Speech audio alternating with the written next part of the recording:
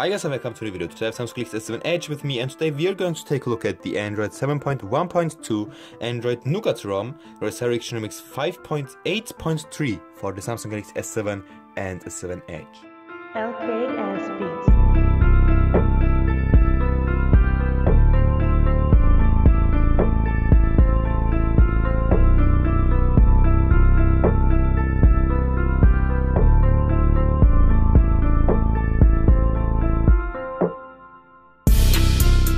So this time I'm going to split this video into 3 parts. So in the first part we are going to take a look at this ROM, what features it includes now, all new features, and I'm also going to show you how stable this ROM is. Right, in the second part we are going to take a look at how to install this ROM, and in the last part we are going to talk about the future of this channel, about the future videos, and about this shit which happened there. Yeah, so now let's start with the video.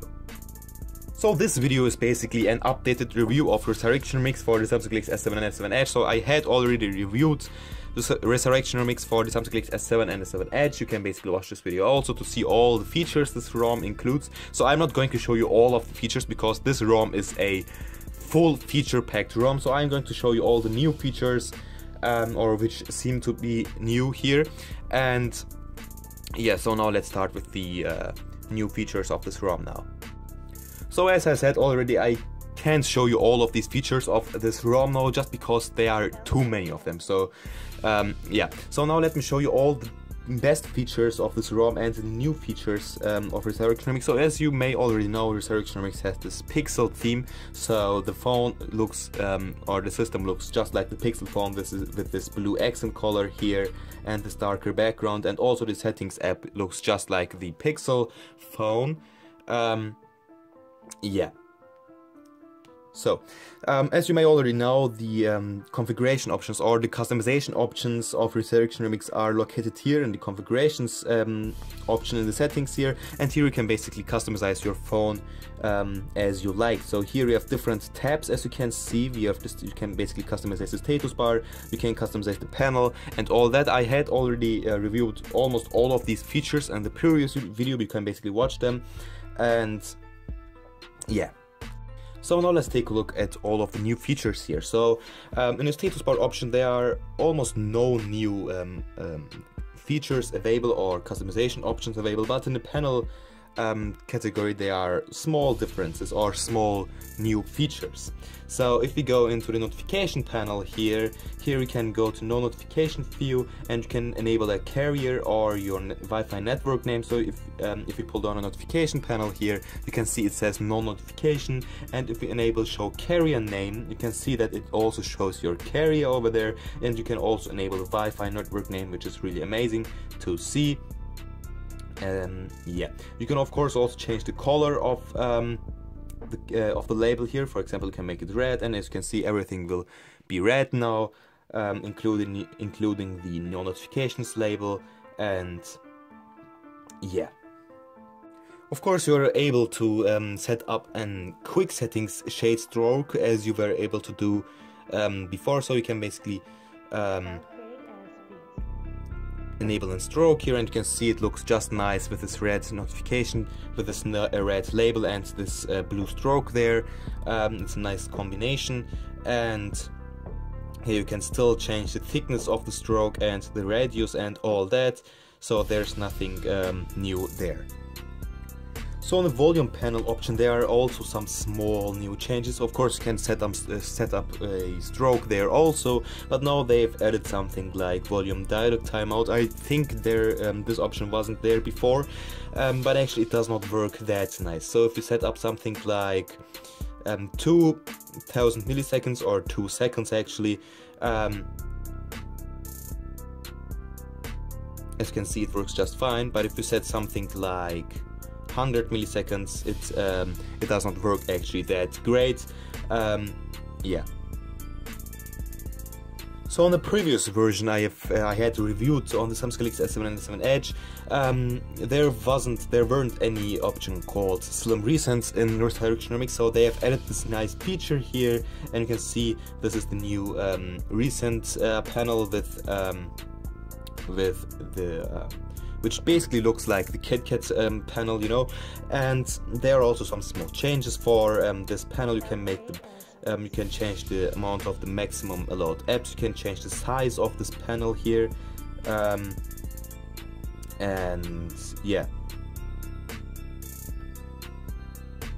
Another nice thing which seems to be new is the fingerprint authentication vibration. So every time you unlock your phone with your finger, it will vibrate, but you can basically turn off this thing from here, and now after that the phone won't vibrate anymore.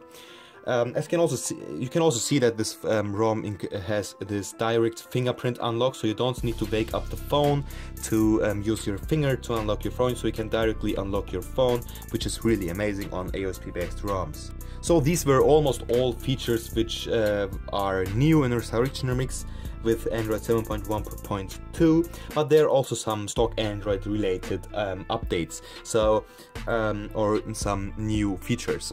On older versions of Android, you needed to pull up the app drawer from the dock here, so you need to pull it up from the bottom here, but now you can pull the notification panel app up from everywhere on the screen. So you can pull it up from the middle of the screen, you can pull it up even from the top of the screen, and it will and you are in the app drawer then, so you don't need to pull it up from the bottom anymore, which is one of the biggest changes of Android 7.1.2.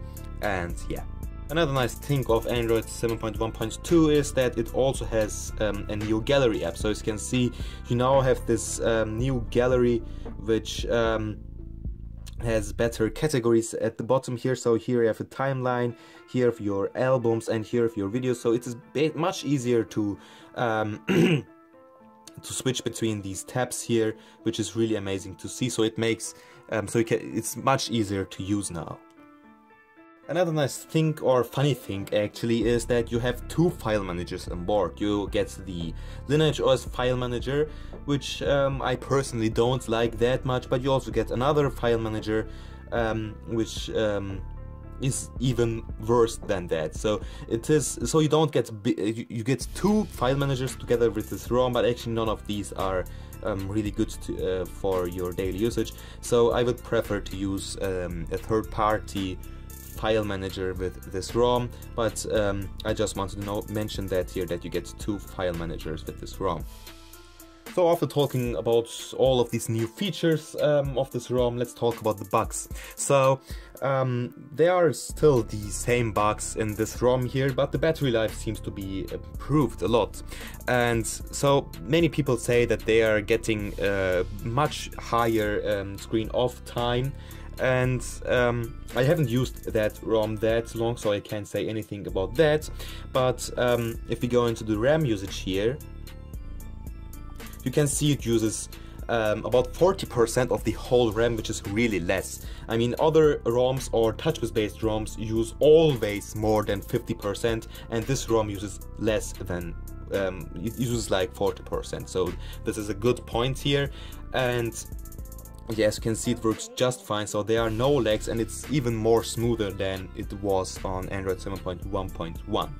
But there's still this annoying auto rotation bug in this ROM. So as you can see, I've enabled the auto rotation here, but if you tilt your phone, you can see it does not work always. And and if you play a music track, for example, it will also it's not playing it hasn't got the best quality. Yeah, this is something which we also need to mention. So the camera seems to be improved on this ROM too, so let's open the stock camera here, and let's try to take a picture of my homework here. And as you can see, it's working just fine here, so you can read the fonts without any issues. So you won't get the best experience still with this camera, but it's still okay for your daily usage, and it shouldn't be a big problem. So yeah, this was basically it. So there are not big differences between Android 7.1.1 and Android 7.1.2. So yeah, so now let's move on to part 2. So to install this ROM, you need TWRP recovery installed on your device, so be sure that you have installed it. And to flash this ROM, you just need to power off your device.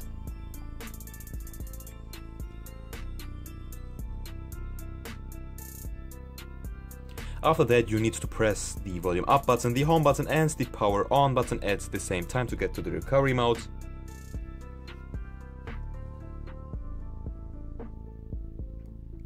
Here in the recovery mode you need to do a wipe first. I would recommend you to wipe the devlik, the system, the data and the cache. After that go to the install option here and locate your ROM. In my case it's in the internal storage. Just locate your ROM and press on it and swipe to flash.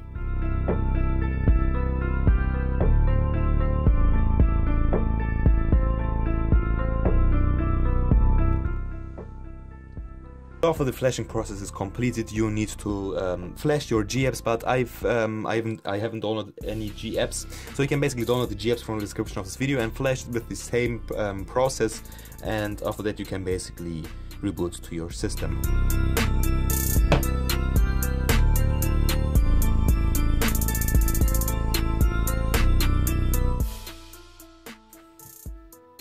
So as you can see, the phone booted up now, and yeah, this was basically it. After that you need to set up your device and you're good to go. So yeah, this was the video. Now let's move on with the third part of this video. So as you can see, I've broken the glass over here of the S7 here.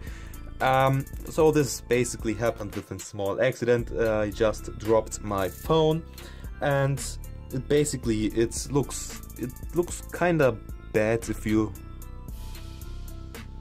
look closely here. So there's a big crack here and there are small cracks on the screen. It basically doesn't look that nice. So, and the thing is that it costs too much to repair this screen here, so I don't know if I should repair the screen.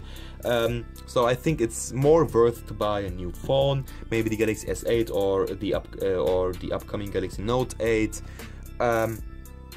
Yeah, so I will still make videos on this phone, of course, but I don't know if I should repair this phone. So I just wanted to say that I plan to buy new phones, and if you want and if you have ideas about the next phone I could buy, you can basically write them in the comment section here.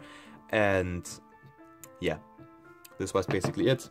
If you liked the video, give it a thumbs up. If you didn't like the video, give it a dislike, and peace out.